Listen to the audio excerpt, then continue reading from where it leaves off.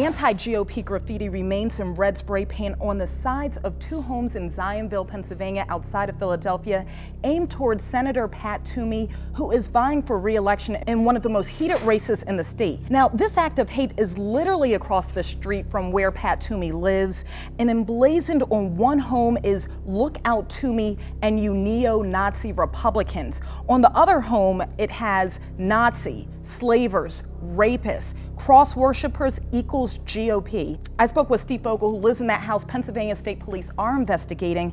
Fogel believes this act of vandalism speaks to all the animosity and hatred we've seen on a national level with the presidential election.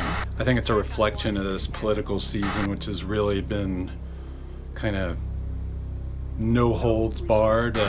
And I think that this kind of behavior is probably just a result of what we're seeing at the top of the political game, that it's just giving people the feeling that they can do anything. Senator Pat Toomey released a statement that reads, "I am sickened by this disgusting, politically inspired hatred. It has no place in a civilized society." Even his opponent, Democrat Katie McGinty, has called this act of vandalism unacceptable. Fogel says he continues to support his neighbor despite this blatant attack. Toomeys are great neighbors, actually.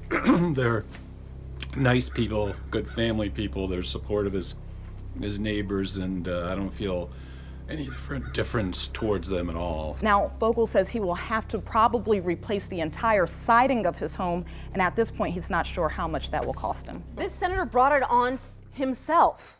Why can't he just clearly tell his constituents, I would vote for Trump or I won't vote for Trump? This is not the time to be shy about this. I can't imagine this politician is shy. This is a historic, unprecedented, silly election, and he should just take a stand. I find this whole thing ridiculous, especially because it's focused on Pat Toomey, who has distanced himself as far away from Donald Trump as you possibly could as a Republican. First of all, the guy across the street doesn't deserve to have his house vandalized. And second of all, this is like the rantings of a madman. Thanks, we're good.